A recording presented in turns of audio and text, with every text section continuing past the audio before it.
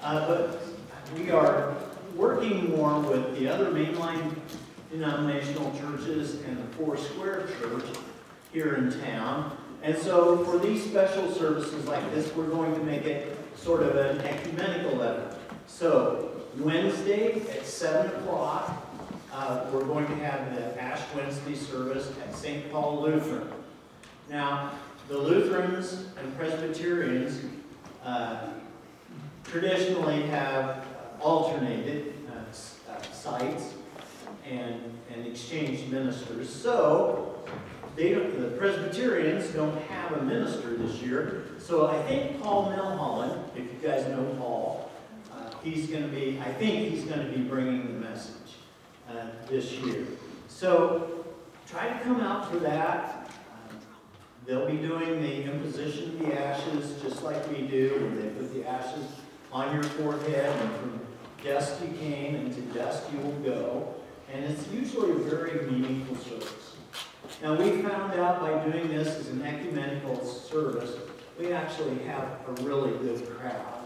And so I would just encourage you, 7 o'clock, St. Paul Lutheran, Ash Wednesday service. I want to remind you about the communications cards, and right on the back if you have a prayer request. You might let us know on the back there if you have a prayer request or a need or a joy, if you want it shared with the wider body, or if you just want it shared with me only. Let's see here. Oh yeah, Tuesday night at 7 o'clock. Ad Council and Trustees. So if you're on the Ad Council or Trustees or an SPPRC, we're kind of doing them all together now. So everybody kind of knows what everybody's doing. So, 7 o'clock Tuesday night. I have one right now. Yes. Donna Pritchard, she and Jean were members of our church for a really long time. It was her house that burned down early on Wednesday morning. And I learned on Friday that a benefit account has been set up at Union State Bank. So if you'd like to make a donation to help Donna Pritchard in the aftermath of this awful thing, donations to Union State Bank, either the branch or you can mail them to the main office. Okay, very good. Very good. Now I have one more announcement.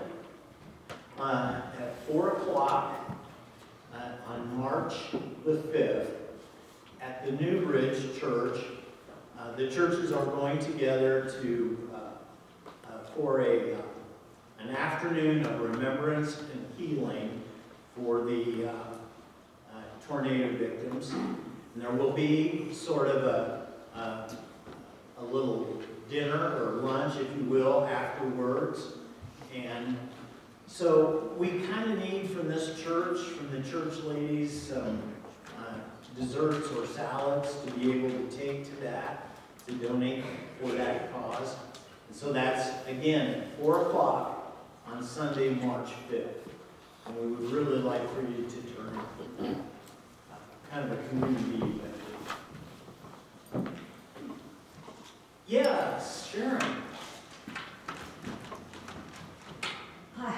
I would like to thank everyone for prayers, for concerns, and helping me. It has been such a joy in my heart. And I would also like to tell the congregation that the memorial money for Fred came to around $3,000. Oh my. So I want to thank everyone. You're all so blessed to me, and I'm just very grateful. So I will put it in the offering plate today. All right, very good. And we are just so very thankful that you're able to be with us in church today, Sharon. My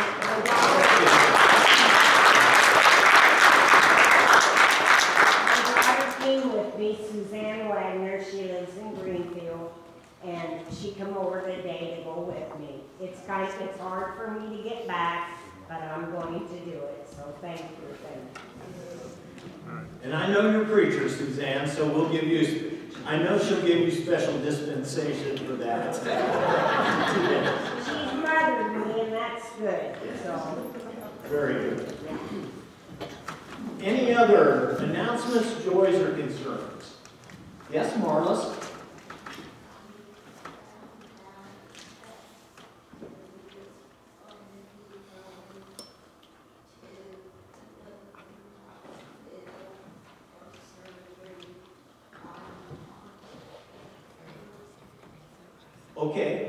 Okay. So if you didn't hear that, Terry, that comes to church with Marlis, he's undergoing knee surgery on March the 3rd at Lutheran Hospital. So we'll keep Terry lifted.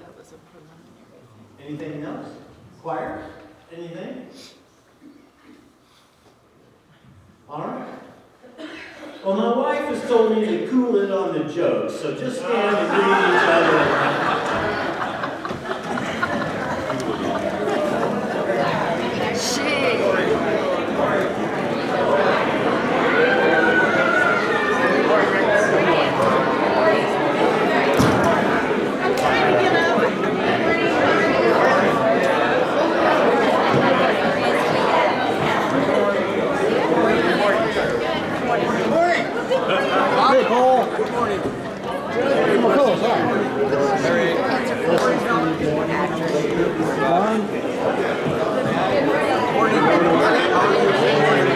Mr. Caldenberg.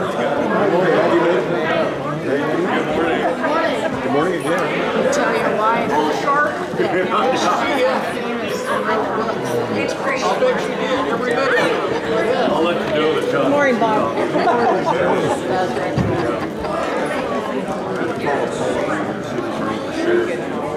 He goes, put her around his hands. I think he's burning it. It's the hand down. I think he's burning her hand.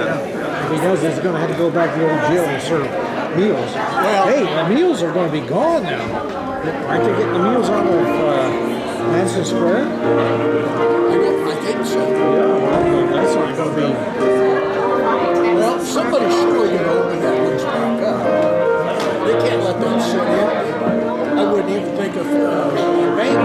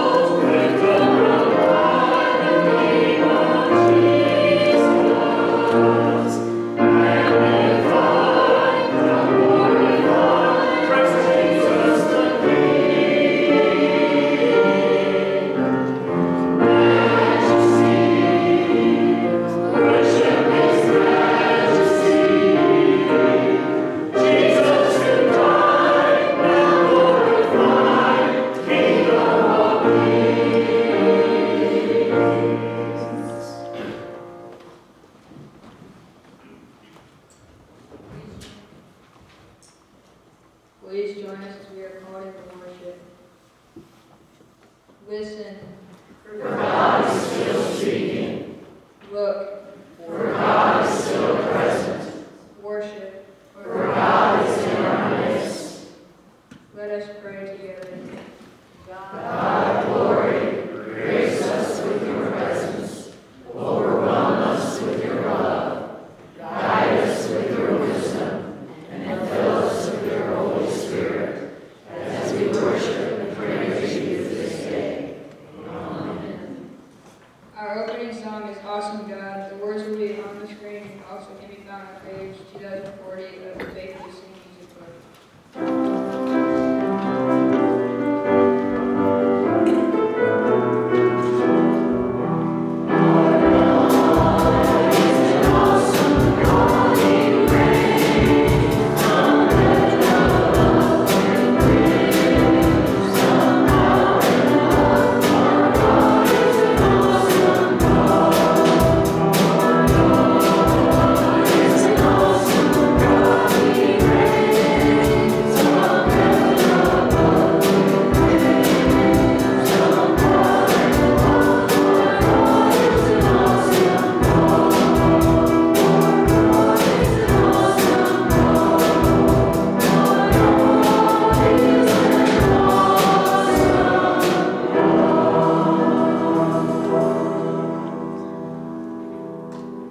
You may be seated.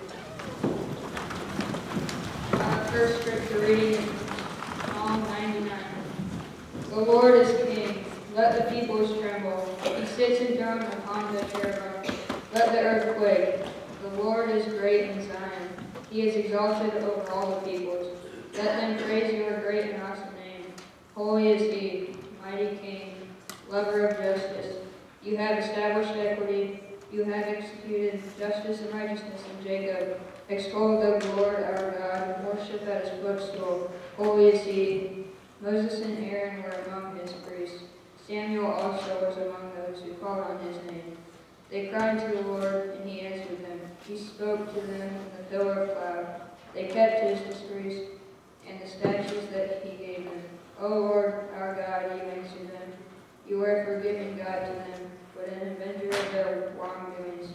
Extol the Lord our God, and worship at his holy mountain, for the Lord our God is holy.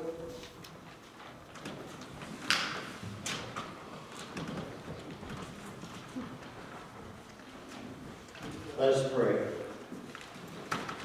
O God, before the passion of the only begotten Son did reveal his glory upon the holy mountain, grant unto us that we, beholding by faith the light of his countenance, may be strengthened to bear our cross and be changed into the likeness from glory to glory, through the same Jesus Christ our Lord, who lives and reigns with you and the Holy Spirit, one God forever and ever. Amen.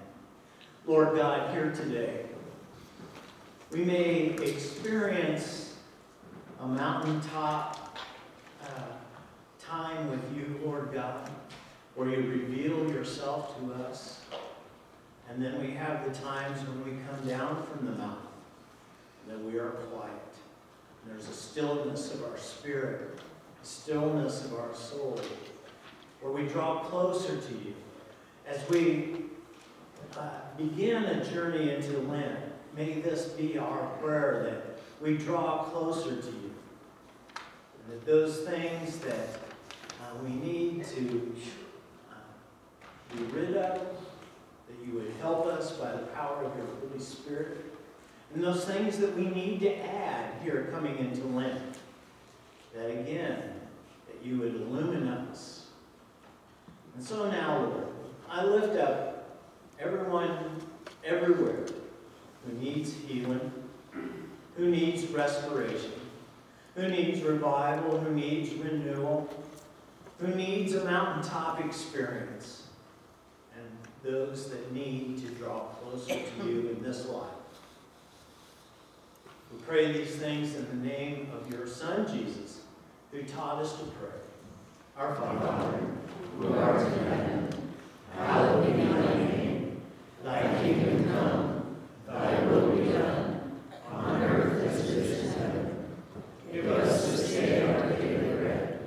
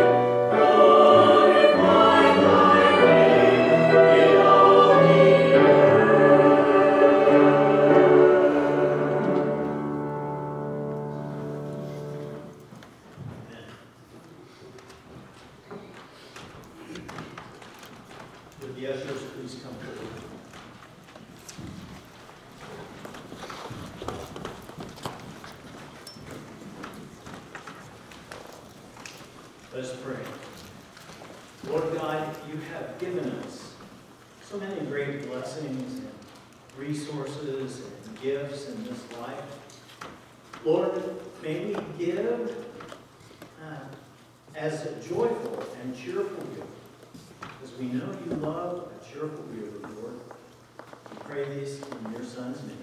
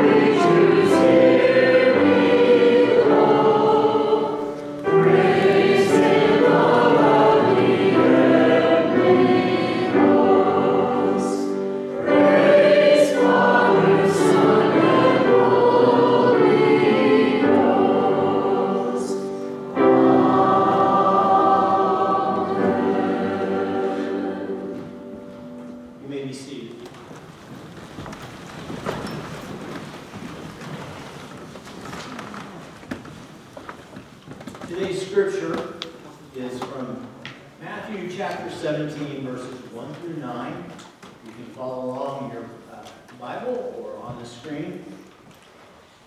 6 days later, Jesus took with him Peter and James and his brother John and led them up a high mountain by themselves. And he was transfigured before them. And his face shone like the sun, and his clothes became dazzling white. Suddenly there appeared to them Moses and Elijah talking with him. Then Peter said to Jesus, "Lord, it is good for us to be here. If you wish, I will make the 3 dwellings. Here, one for you, one for Moses, and one for Elijah." While he was still speaking, suddenly a bright cloud overshadowed him. And from the cloud a voice said, "This is my son, the beloved. With him I am well pleased. Listen to him." When the disciples heard this, they fell to the ground and were overcome by fear. But Jesus came and touched them, saying, "Get up and do not be afraid." And when they looked up, they saw no one except Jesus himself alone. As they were coming down the mountain, Jesus ordered them, "Tell no one about the vision until after the Son of Man has been raised from the dead." The word of God for the people of God. Thanks be to God. Praise the Lord. This is Transfiguration Sunday. This is the last Sunday of Epiphany before the first Sunday of Lent. And I have preached from this scripture text several times in my preaching career, and it seems like every time I do, I have a different take on it. And I think a lot of it has to do with some of the things that are going on in our world around us. So just for a minute here, I would like for you all to just put yourselves in the place of these disciples, Peter, James, and John. I'm guessing these guys were sleeping soundly and warm and cozy.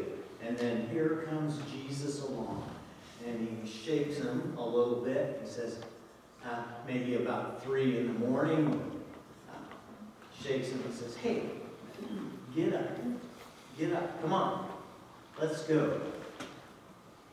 I can just hear myself, where are we going at this hour? So we're going to go on top of the mountain to pray. Couldn't we pray from here? You know, that would be my take, is, do we really have to get out where it's cold, it's warm in here, and go climb a mountain in the dark? Now, Becky had a question that I can't answer. I wonder if they had lanterns, or if they just walked up this mountainside in the dark. I don't know. Kind of makes you wonder, though. How did they know how and where they were going? So, they do what Jesus asks them to do. And I would guess that there's not much being said on this trek up the side of a mountain. So when they get to the special spot that Jesus wants them to come to, then all of a sudden, Jesus is what's described in the scriptures as transfigured. He is illuminated. I am guessing that he is suspended in midair with his arms stretched out and stretched forward. And he becomes as white and shining as the sun. His clothes take on a different a different visualization, and his skin and his face is illumined and bright and white as the shining sun.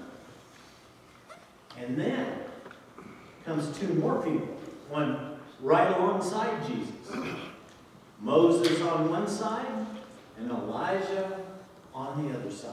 And they are all talking with one another. Moses, Elijah, and Jesus. They're all there talking with one another.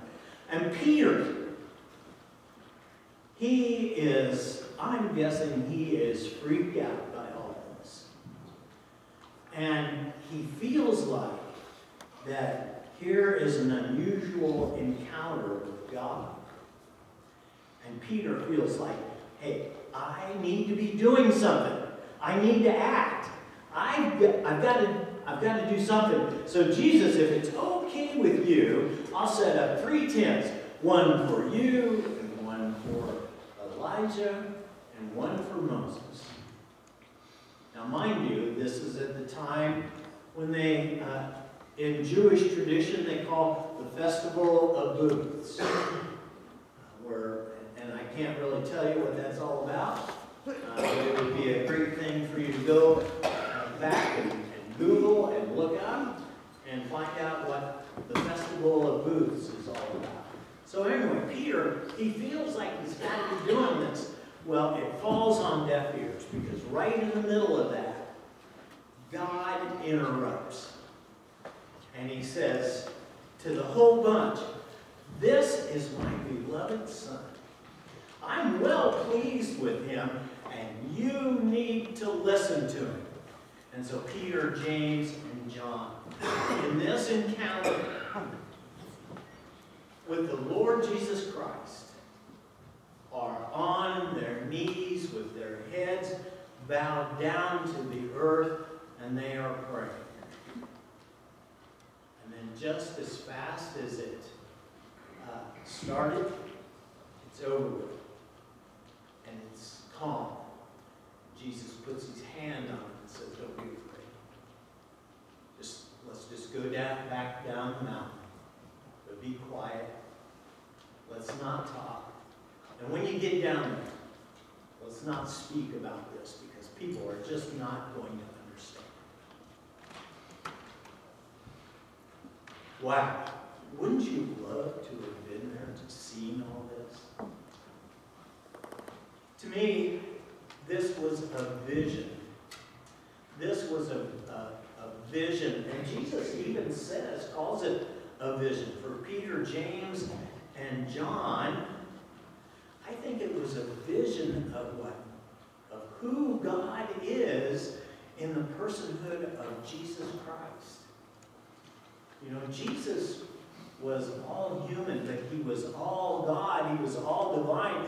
They got to see, I mean, they were with him all the time. They knew what his human side was like, but they got to see Jesus as divine.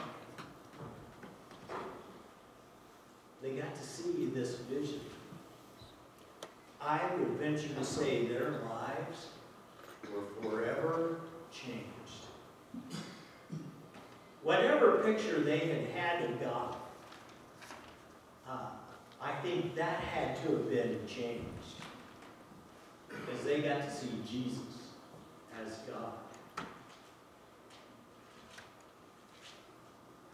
I'm reminded here of some of the events that have been happening down in Wilmore, Kentucky at the Asbury College. Now, I talked to you about this, or Asbury University.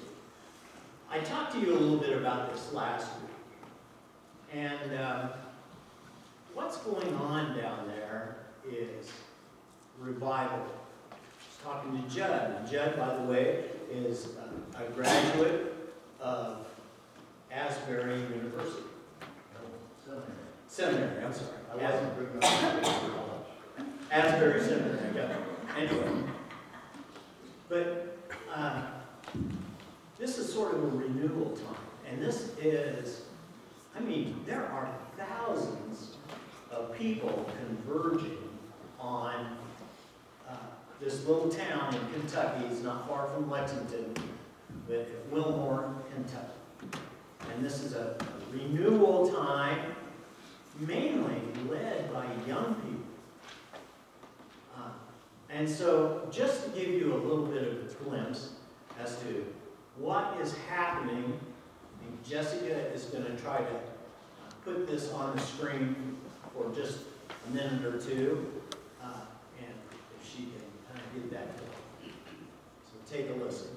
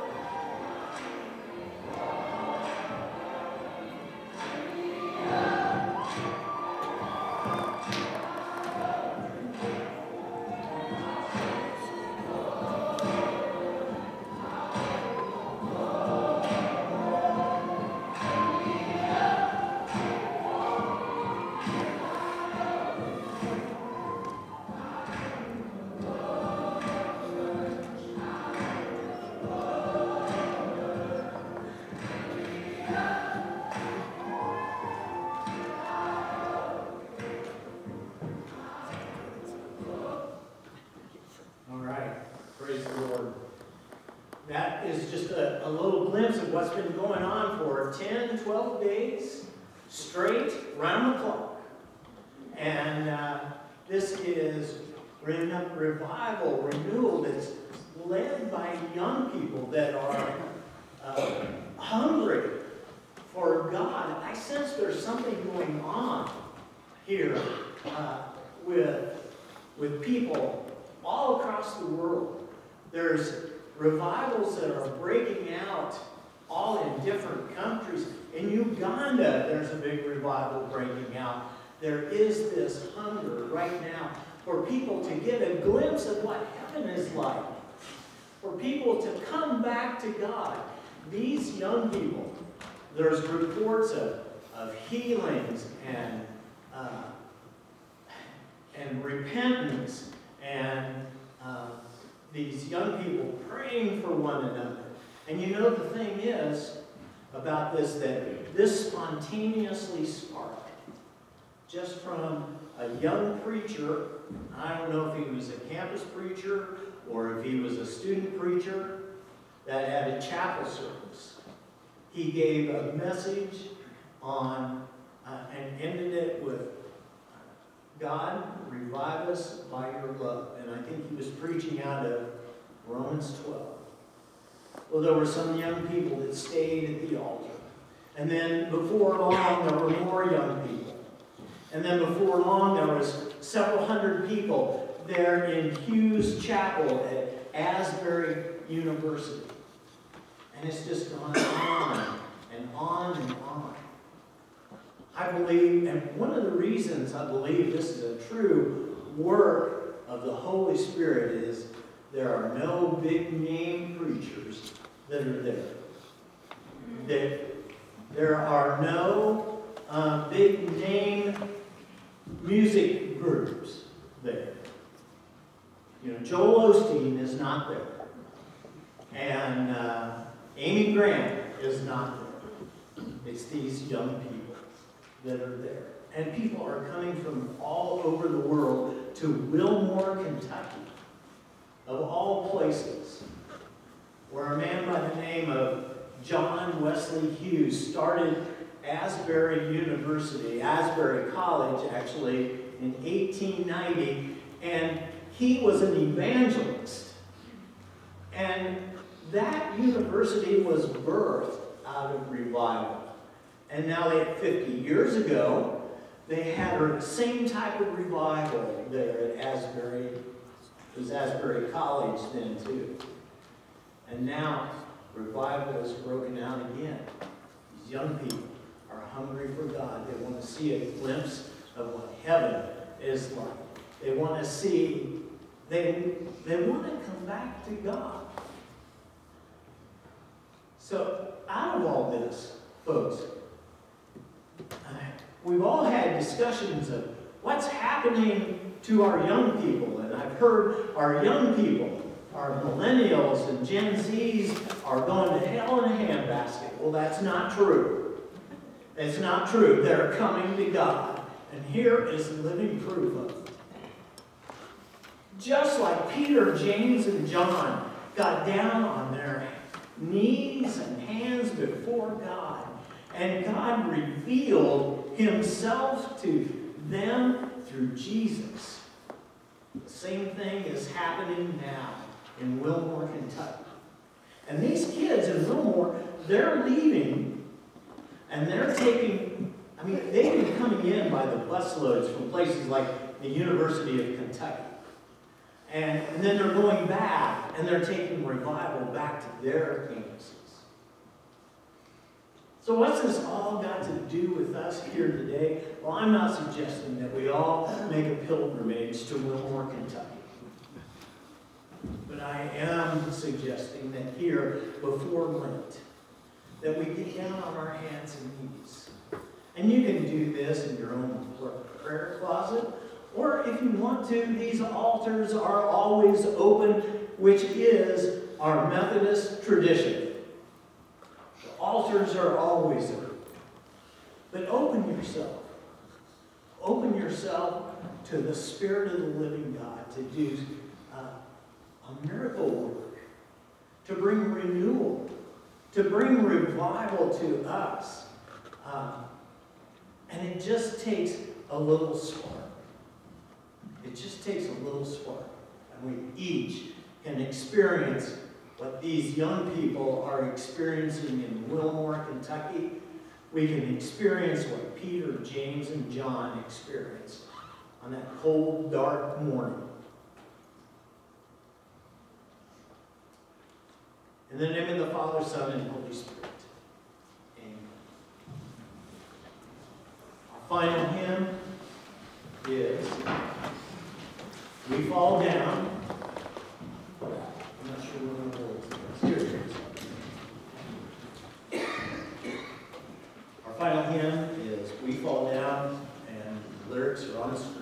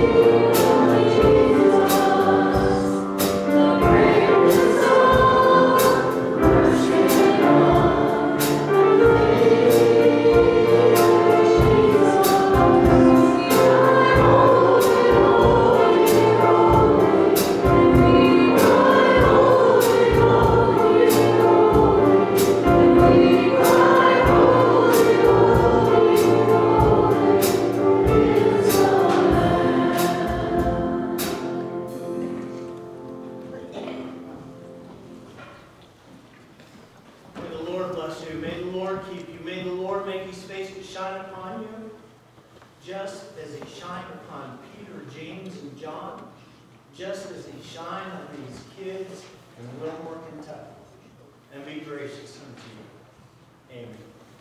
Amen.